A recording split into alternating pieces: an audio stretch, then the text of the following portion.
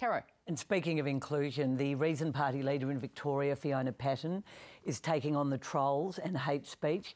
She's enlisted the help of two well-known Australian women, Carlton's Taylor Harris, the AFLW player, and Erin Riley, the sports writer, two who are supporting an amendment to the racial and religious vilification bill in Victorian Parliament. It's going to be debated this week. It's going to be widened, hopefully, to include any hate speech against gender, sexual preference, etc. So good on you, Fiona Patten. Okay, thanks for coming in this morning.